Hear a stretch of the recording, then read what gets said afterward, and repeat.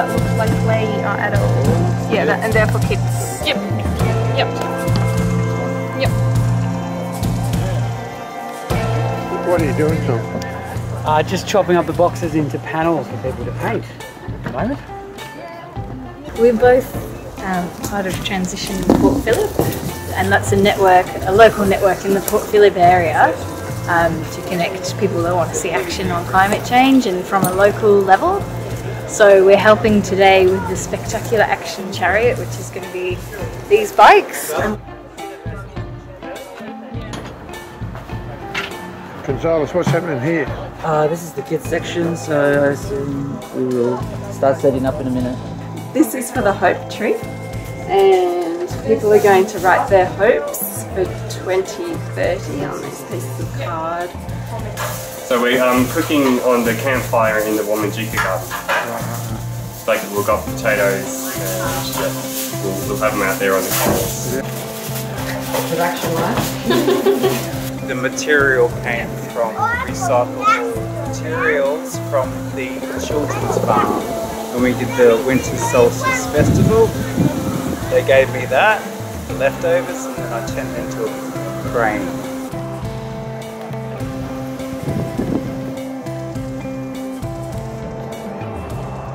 We're going to have a welcome to a country ceremony later on, but we're also going to be putting all the potatoes in the fire. Homemade paints, I guess it's the recipe. And we've started to write some new actions to do for climate action, so improving water saving at home. I'm going to perform some Little Feet music songs because I am Rachel and I am from Little Feet Music. Fantastic. And so I'm going to do some songs for little people in about 10 minutes.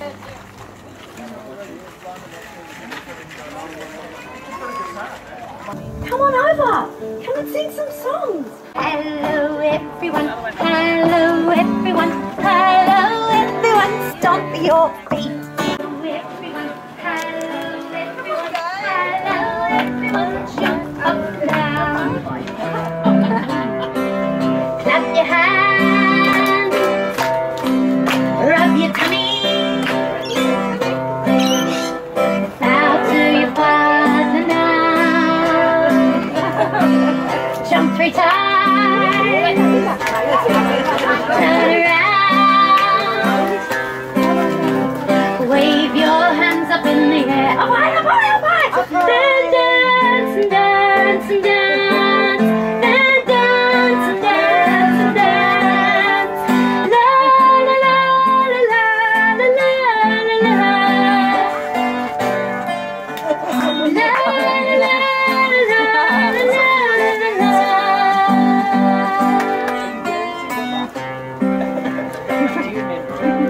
Clap your hands, grab your tummy, bow to your partner now. Nice bowing.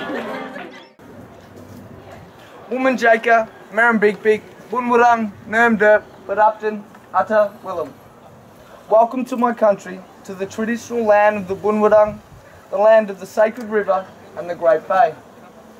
As a descendant of the traditional owners of this country, I'm pleased to be able to welcome you today. According to our tradition, our land has always been protected by our creator, Bunjil, who travels as an eagle, and by Wan, who travels as a crow and protects the waterways. Bunjil taught the Bunwurrung to always welcome guests, but he always required the Bunwurrung to ask all visitors to make 2 promises. 1, to obey the laws of Bunjil, and 2, not to harm the land or the Bubups, the children of Bunjil. This commitment was made through the exchange of a small bout dipped in the water. So once again, Womanjika, Marambik, Bunwurrung, Nurmdurp, Badupton, Utta, Willem. Welcome. Thank you. Can you just comment on how you think climate art and science can fit together and what some of the benefits or obstacles, problems might be? Yeah, I think the obvious thing is if you're really trying to communicate a complex message to people, you actually generally need to touch them in here because it's there's so many hard messages in climate science that if you just keep on ramming home the death and destruction, it's very, very challenging for people, and they just emotionally and intellectually switch down and won't listen to the message anymore. So trying to engage playfully, kind of give people a bit of a vision about what the future could look like is really, really important for engaging people genuinely in action. Yep. And would you have any advice about doing projects like this for us as artists trying to link art and climate science and things happening in policy and communicate them through our projects? I think one of the most important things is to think about what practical outcome you might want, which I know is not normally something we think about in the arts. Engaging, as I said, with people's hearts sets a sort of foundational message, but a lot of people are quite aware of climate problems. So the issue in a way is saying, how do you translate that into action? You know, telling from a behaviour change perspective, which is sort of my background, telling people a clear action that they can do leading to results is going to do it far more than giving somebody a really deep, heartfelt message, but then they don't translate that into action. Great. Thank you. I think the forum's about to start, so thank you. That's great. Thanks, Lou.